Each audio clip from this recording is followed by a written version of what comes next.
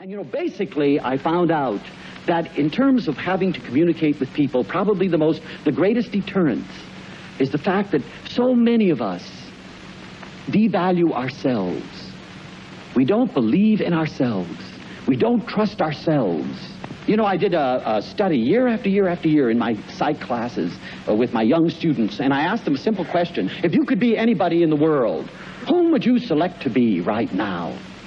Do you know that over 80% would prefer being somebody else?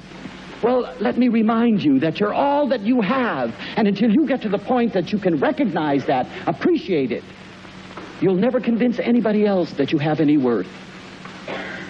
So it all starts with you, and you can only give to others and convince others to the extent that you have, and you're convinced about yourself.